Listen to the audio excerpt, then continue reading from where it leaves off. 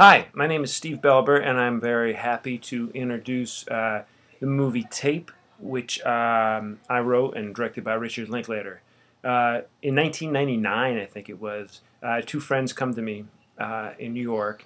I was a playwright, and they wanted me to write a play for them to act in, two of my friends, and they're like, just write something cool, you know, maybe, in a motel room. So I went away and I wrote Tape, and we were doing it way, way off Broadway, and eventually it got done at the Humana Festival in Louisville, Kentucky. And while I was down there, I'd heard that Ethan Hawke had come to see it, or that a Broadway producer had come to see the play, and Ethan Hawke was thinking about maybe wanting to be in the play at a bigger venue. That sort of fell apart, but that producer and Ethan held on to the idea.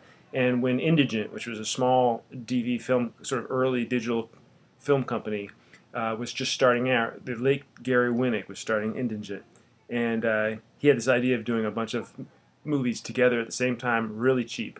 So Ethan knew Gary. Ethan gave the script to Rick Linklater, and I got a call from Rick saying we want to shoot this movie. And I had one meeting with Rick, which he was like, well, yeah, I was thinking of maybe should we open it up and stuff, and we had lunch together, and I was like, well, I don't know, and he was like, I don't think so, and I was like, yeah, I don't think so either. So we decided to keep it closed off in this room and sort of basically shoot the theater script, which I was very grateful for, and Rick could not have been a better collaborator.